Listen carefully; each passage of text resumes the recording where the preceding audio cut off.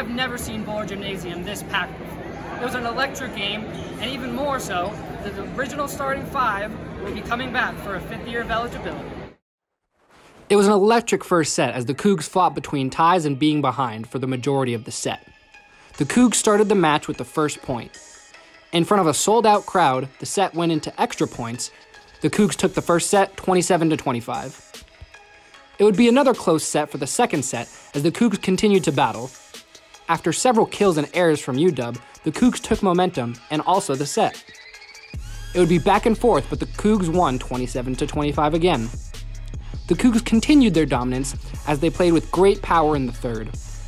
With WSU up 21-16, the Cougs continued to have a dominant last couple of points. After UW dropped the last play, the Cougs completed the sweep against UW.